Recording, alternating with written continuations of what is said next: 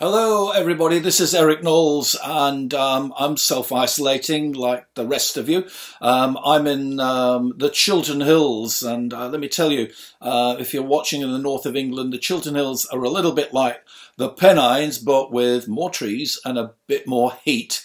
But having said that, I'm witnessing all these traumatic events going on around us at the moment, and the likes of which have never happened well, for generations and generations. I'm like everybody else as well, in total admiration of our NHS people, but not just the NHS people, but the people in the pharmacies and the chemists and even the people working in supermarkets, just to make sure that the nation is being fed. And I feel like an innocent bystander, but who is wanting to do something. And so I've just come up with the idea of offering a few informal talks. I'm not going to call them lectures, they're going to be talks, because I'm going to be talking about some of my favourite subjects. But before I tell you what they are, it is with the aim of trying to raise a bit of money, so that at the end of each lecture there will be an opportunity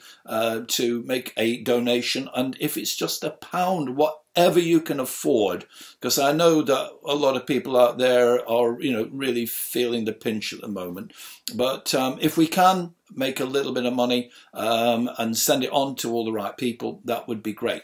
Now, talks. I'm going to be talking about Lalique. I'm going to be looking at his jewellery. I'm then going to be looking at his glassware, which is happening between 1907 and around about 1939. Once we've done Lalique, we'll probably go on to Louis Comfort Tiffany, and of Tiffany glass fame, and think of Tiffany lampshades, etc. And then maybe we'll be looking also at William Moorcroft and Walter Moorcroft, who just happened to be a friend of mine. In fact, he used to call me his famous friend. And I have to say, for goodness sake, Walter, you are the Walter Moorcroft. Anyway, going on. What else are we going to look at? We're going to look at Charles Rennie Mackintosh and Glasgow 1900.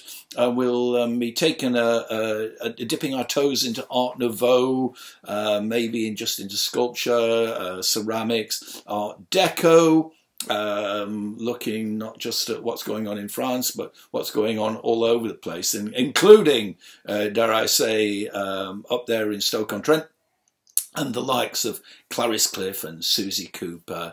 And there's going to be a few more.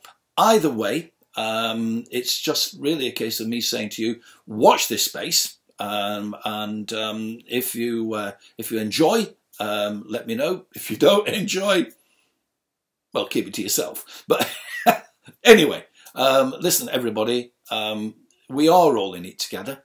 And I just pray that we all stay safe. It goes without saying. And in the meantime, you take care of you and yours.